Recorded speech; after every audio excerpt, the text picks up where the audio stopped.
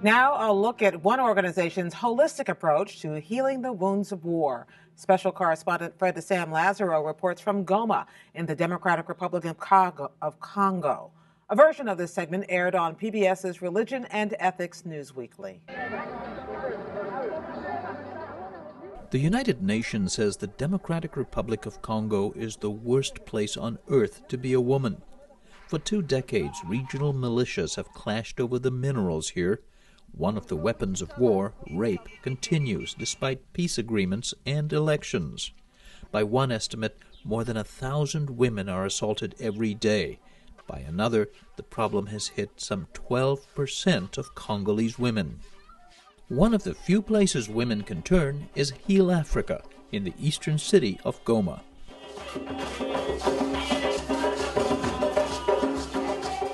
Here, women work to shake off atrocities they have faced, to deal with their traumatic injuries.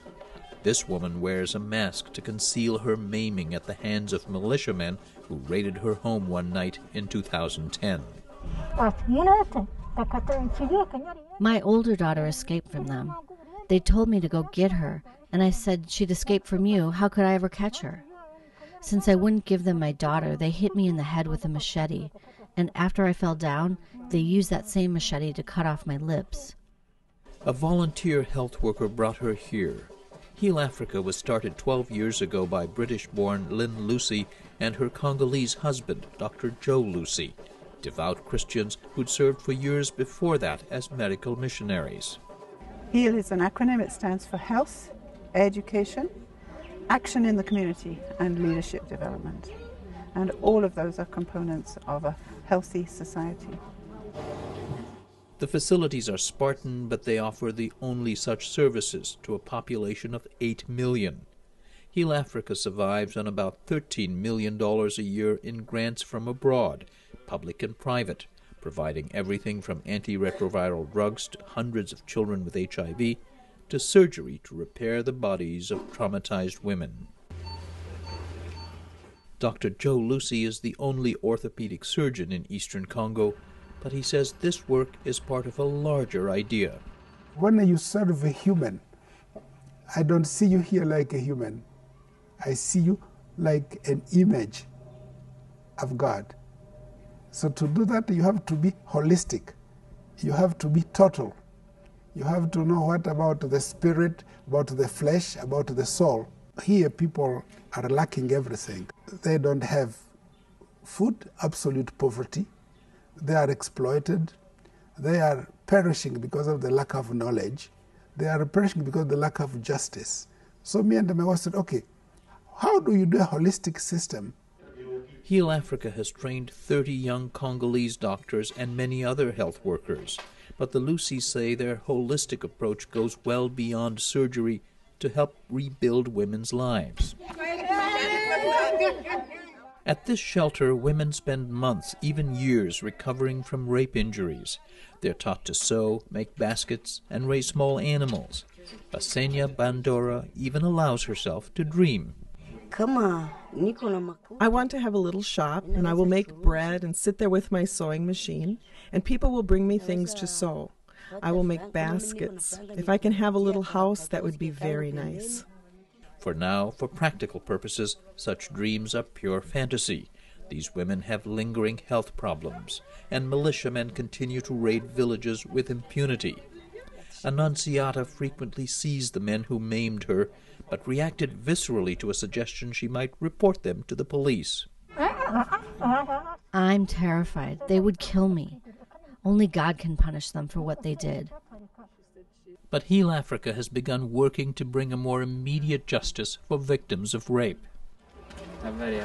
In partnership with the American Bar Association, local lawyers work to apprehend suspects and put them through the legal system here. It is flawed and corrupt, but Lynn Lucy says only when Congolese begin to buy into it will it begin to work for them. I would always encourage our legal aid to work 10 times more on the issue of bringing the community in line with the law, so that they appreciate what the law is trying to do and that they agree with it. And then there's social pressure, there's a desire within the community for zero tolerance of sexual violence, of any sort of violence. That's what brought this 15-year-old girl and her father to the legal clinic to bring charges against a young man who raped her while she went to collect water for the family. I want him not only to be put in prison, but also to pay for the damages he caused. Last year, I turned 75 years old. When we were growing up, we never saw this kind of behavior. When you liked a girl, we would get married. I'm really astonished. I'm not sure what's going on, how they can take little girls and assault them.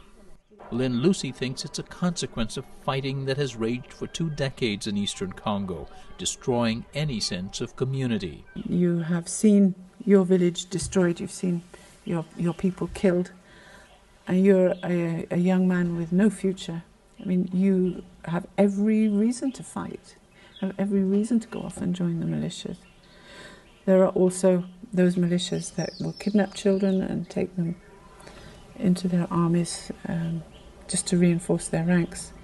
Children are extremely good soldiers in that they have no fear and they have no conscience.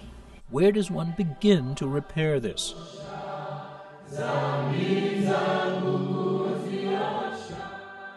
The Lucys say they've worked to tap the enduring faith of most Congolese.